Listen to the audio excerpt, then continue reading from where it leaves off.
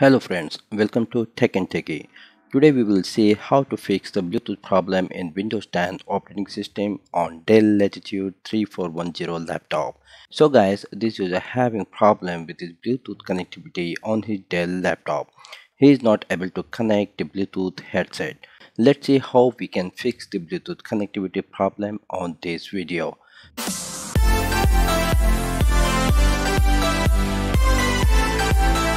Let's see on Bluetooth and other device. Okay, here we are now.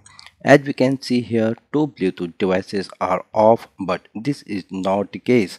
If we go to click on this, then we will get to see that it is grayed out and unable to connect, even can't remove this device.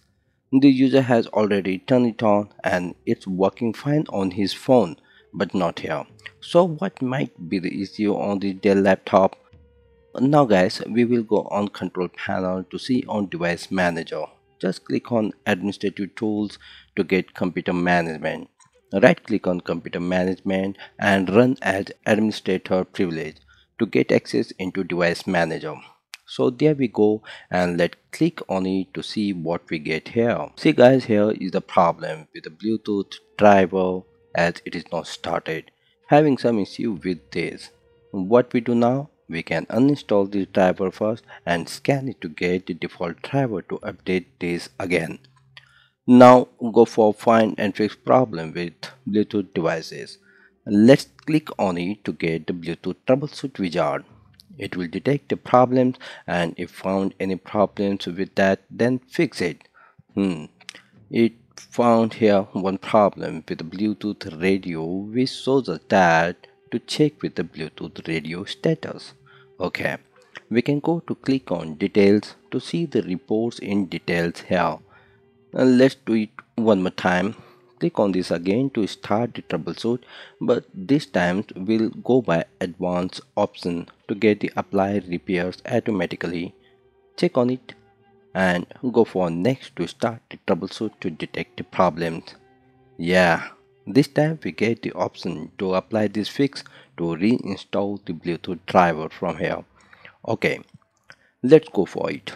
Now it is resetting Bluetooth adapter.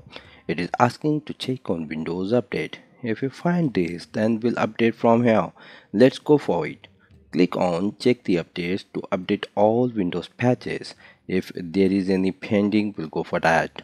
Move to the Bluetooth troubleshoot. Here we can see that the radio status is still not fixed, but the Bluetooth driver is fixed. Close this wizard and move to the next step. Now we'll see the privacy settings for radios. If there is some problem, then we'll reset that. Here it is already on, but we'll just turn it off and then on.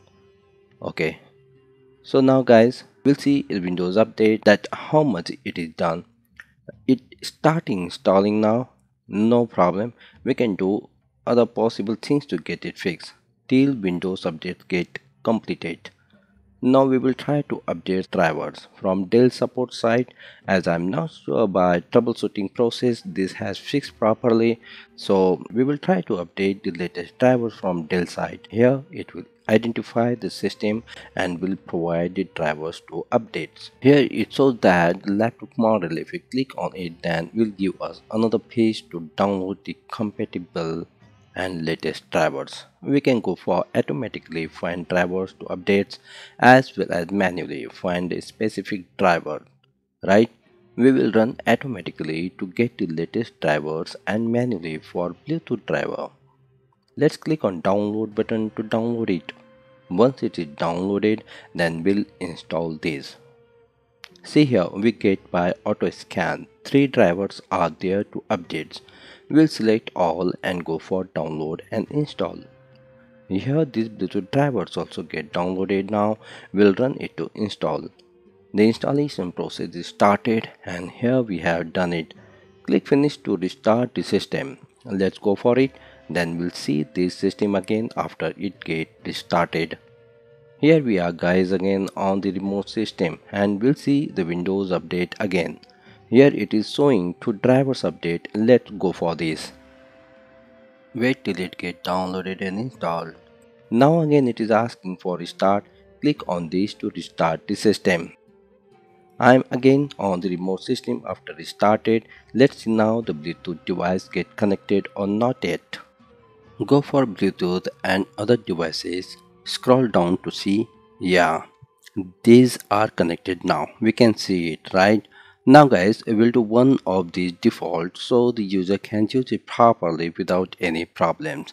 The one is active will make it default. Okay, let's move to the sound control panel so we can choose here one of the active Bluetooth device to make it default.